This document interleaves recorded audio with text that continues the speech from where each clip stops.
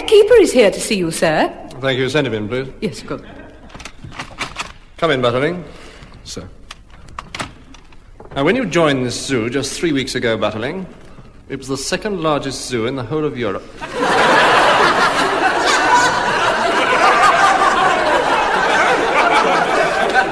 We had over 6,000 animals. All we have left are 2 hyenas, a rhinoceros, and a ferret with a wooden leg.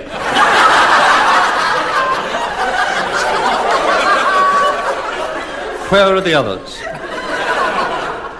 I don't know, sir.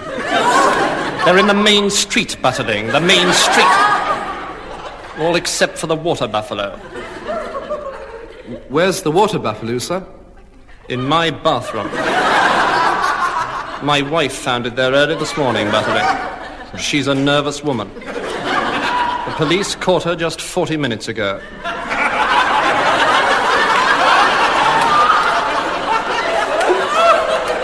She was over 100 miles away, still running. She doesn't remember anything, and she thinks she's a potato.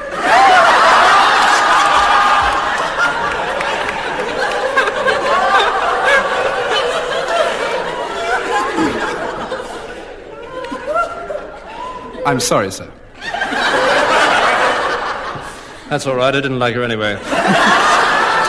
But the town, Butterling, it looks like a national game reserve. I mean, Butterling, how does anyone lose giraffes? People take them, sir. You're lying, Butterling. You're lying. I know all about your little agreement with the sausage factory. And the aviary, Butterling, my little pride and joy, the aviary. What have you done to it? I put all the birds in one cage, sir. Well?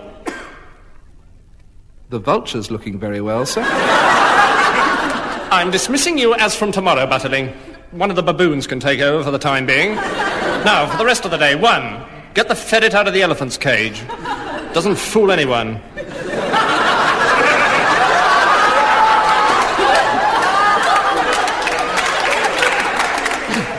Second, Butterling, can you impersonate animals?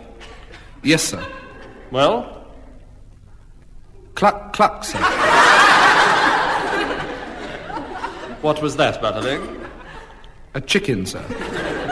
Bow wow, sir. No, don't tell me, Butterling. Let me guess that one. That was a dog. Oh, thank you, sir. Moo. This is a zoo, Butterling, not a farm. Get out. Go and feed the animals. The animal. Oh, and Butterling, if there's a potato waiting outside, tell her I love her.